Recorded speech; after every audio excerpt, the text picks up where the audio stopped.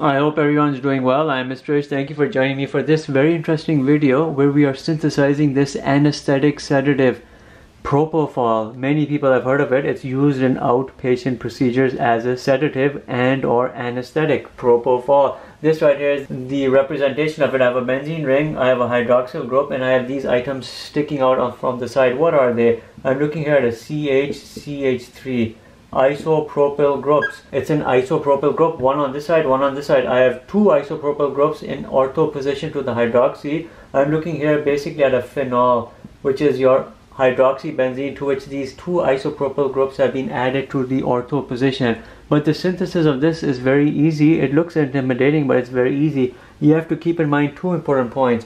One is the moderating aspect. We don't want to moderate the hydroxyl group because the hydroxyl on the benzene is so activating. It can give you multiple items on the benzene, but we do want multiple items because I want two of these to be added fairly easy, so we will not moderate. We don't want to moderate the hydroxyl group by converting into a methoxybenzene. By converting hydroxyl into ether, you make that ortho-para direction of this less, you make it weaker, and then you have to do multiple steps. We don't want to moderate, but we certainly want to do a blocking group here. Why do we want to do a blocking procedure? Because I don't want anything to add over here, nothing here. So we will block, but we won't moderate. Remember, moderate means to convert either a hydroxyl group or an amino group into something else to weaken them and make them less activating. We want to keep it activating, highly activating. That way I can add my two isopropyl groups very easily. We're starting here with the phenol.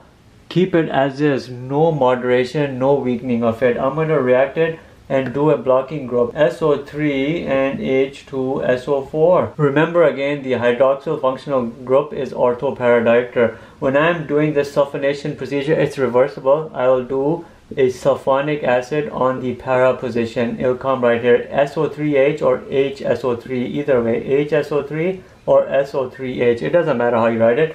Either way is fine. So we have blocked it. Now the next step is to bring in a Friedel-Crafts alkylation step. I will react everything here with this CH3, CH3, and then I have a H here and a Cl. I'm reacting here with isopropyl chloride in the presence of a catalyst AlCl3.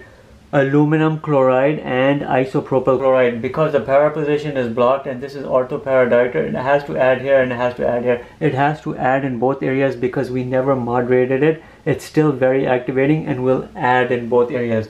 What I will end up seeing is this: OH, your benzene ring, your blocking group SO3H or HSO3, either way is representing, is fine, and you've added your one isopropyl group here, one isopropyl group here, and we're so close to being done. All we have to do is remove this. We have to take this and we have to remove it. And how can we remove it? In the presence of intense heat, you can do acid and in water, and you remove this blocking group. Hence it's called a reversible sulfonation. Reversible sulfonation. We will have our phenol group and our end product Propofol will have been developed. I will have my isopropyl group here, my isopropyl group here, and we are done and it's completed. That right there is Propofol synthesized using only a blocking group and the activating potential of hydroxyl group, and not moderating it by converting it to an ether. No moderating is needed, but blocking certainly needed, and you have the two isopropyl groups add to the ortho position to your hydroxyl group and you have Propofol. Thank you for watching.